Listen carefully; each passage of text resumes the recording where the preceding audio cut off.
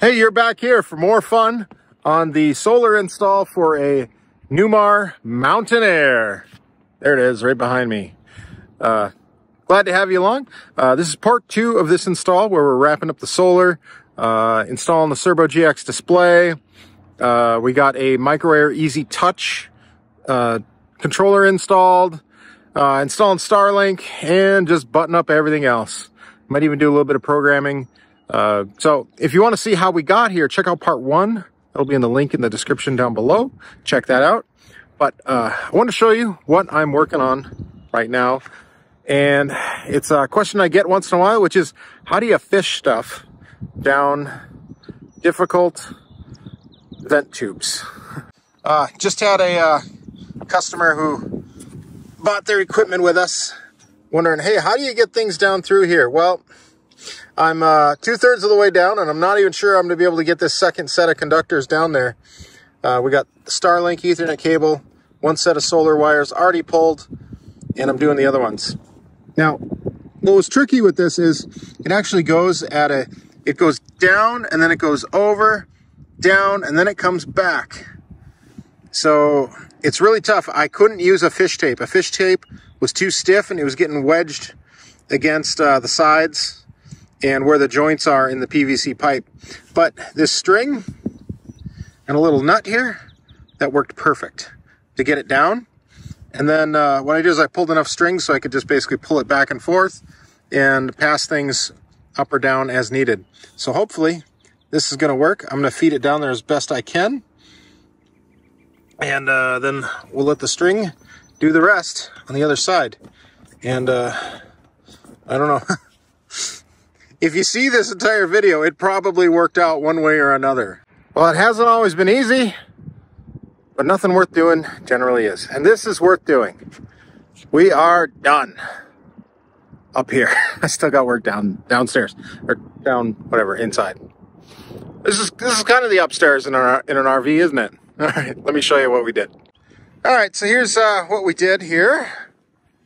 We've got 2 strings, okay, so 2 separate sets of panels, so that means 4 conductors going down there, plus a Starlink right there. We just got that mounted. This 3D printed mount. It's a little tricky to put together. I put some VHB tape on the inside, screwed down the mount, and then just set the panel on there. Hopefully it holds pretty good. That's what the customer ordered, so that's what we took care of. So, as far as how the panels are wired, I know a lot of people have questions on this and that sort of stuff. So, these are what they call 24-volt panels. Don't get scared. This is a 12-volt system. You can use 24-volt panels on a 12-volt system. It's just fine. They actually run at about 45 volts to 37 volts, typically. And when you put those in series, the voltage gets up to about 75 to 90. That's good for conducting power down these smaller wires into the charge controllers. This is what we want. This is a good thing. Okay, so we got those panels in series. Then I got this panel and this panel in series. Then I paralleled those these 2 groups together. That's 1 string. Then this string, this is 1 panel. Comes up here. Paralleled, or no, sorry, seriesed into that panel. So that means positive, negative. That's basically acting as 1 400-watt panel. These are 200 watts each. Then that's paralleled with these 2 panels, which are in series. And then that comes back here, underneath that panel, and all the way back there. So that's how you get 1600 watts down tiny little wires.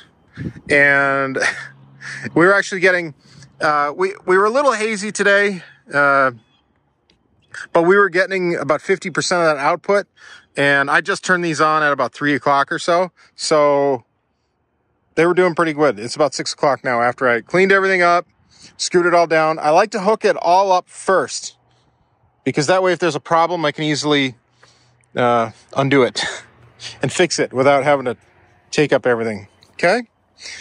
So, oh, and I fixed that too. If you remember from the previous video, I accidentally broke that cover. That Lexan was 20 years old, just crumbled. I could break it with my bare hands. I'm not strong enough to do that. With these, I could probably stand on them. Okay, I'm not going to do that, but just trust me. All right, I got to get this all down and hopefully finish up the last bit of it before sundown. That would be my goal. And that way, all of you who like to watch the videos as they come out, you can watch this Sunday morning. And if that's you, happy Sunday morning. Hope you're enjoying your coffee. If you're watching it later on another time, I hope you're enjoying whatever you're doing, whatever time of day, whatever time of year. Who knows? Maybe it's Christmas. Merry Christmas. This is so weird. This is so weird. So what do we got here, right? Well, here's the frame for a 7-inch Cerbo GX display. And this is going to be a board to adhere it to. But I got to make it look nice. So I've got some leftover vinyl from my my bus build. I've got a whole bunch of leftover upholstery that I saved just for something like this. Sometimes people might get after me for keeping a lot of stuff that I don't use a whole lot, but it's times like this where I'm really glad that I did. I'm hoping to add some more shelves in here to hold even more stuff. And here it is installed in this back cabinet. We're back in the bedroom. Got it all wired up. Using the power from here, just put in a fuse. In the bottom one, a little 10 amp fuse and one of these guys, a little DC-DC converter. It takes in 12 to 24 and spits out a nice USB signal at 3 amps. Can't beat that. I've got a little bit of programming to do on here yet, but this is installed, so that's good. Like I said, this is all taken care of. Can start zip tying and tidying this up a little bit. Starlink's going to go back here, so we'll get that going as well. And we're kind of getting in the mode of cleaning up now. All right, I think it's time to reveal everything and wrap up here. We've got everything working here. GUI mods on there. The inverter inverting. The only power that I have on here is just some these lights in here, but they're all incandescent, so it's using 20 amps. But this customer has nearly 1,000 amp hours, so they can do that for a little over a day and a half. And what else here? Yeah, that's got this tidied up. And Starlink is linking, so that system is going out. Got that taken care of down there. And some of you may notice this little thing here. We did this for the customer, put in a swivel TV mount. This used to be hard mounted to here, and the only access you had was back through there. So now, you want to access Starlink or whatever else you got going there, you just hinge this out. And then this also, you know, you can tilt it out here so you can watch in bed or whatever. It actually, you know, it tilts down, tilts up, all that great TV stuff. And then, of course, this is the outside compartment. We went for the just lights on the ceiling because that's about all we had room for. That's a little motion activated light. So when this panel opens, this bay is automatically filled with light. Works pretty good. Here's how this entire bay ended up working out. Customer was really concerned that not everything was going to fit in here. And not only will everything fit in here, there's room for another Multiplus if we really wanted to. I do have that cover to get back on there, but forgive me, it is getting a little bit late here. It's about well after 9. I don't think it's quite 10 o'clock yet, but I wanted to show you guys how this turned out. Got our main disconnect, main solar breakers, Cerbo and all his friends, 2 charge controllers, the links working and all lit up, battery monitor on there, of course. Oh, and look at this guy. Look who showed up. Hey, little bear. All right, looking good. We can't just stay here and stare at this all night. We got to wrap this video up. Let's go in the shop. Well, thank you once again for following along on a amazing journey. It did take a little bit longer than we typically, what it typically takes us to do a project like this, but I appreciate you making it to the end. If you want something like this done to your RV, contact us at sotasolar.com, SOTASOLAR.com. And what else?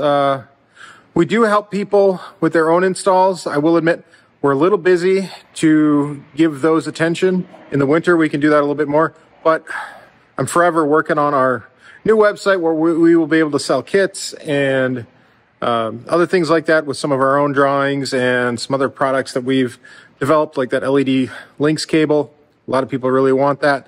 I don't have time to make them right now.